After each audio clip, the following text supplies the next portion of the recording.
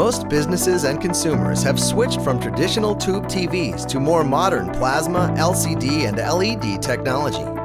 While this new technology is a tremendous improvement over its predecessor, it has left millions upon millions of pounds of tube televisions to be recycled, all of which include mercury and other hazardous materials. Tube TVs contain a lead-coated glass that makes them especially difficult and costly to recycle. While this may make it tempting to simply throw an old tube TV in the landfill, this is not only illegal in many states, but also extremely harmful to the environment. Electronic Recyclers International's proprietary tube TV recycling process is the most efficient and only hands-off tube TV recycling process in the world.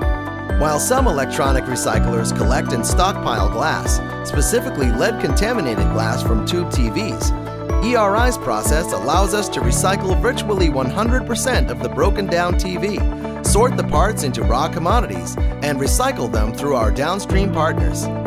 With tube TVs being a technology of the past, you can trust ERI, the nation's largest recycler of e-waste, to ensure your old and obsolete tube TVs are properly recycled. For more information on tube TV recycling, contact ERI at 1-800-ERI-DIRECT or visit electronicrecyclers.com.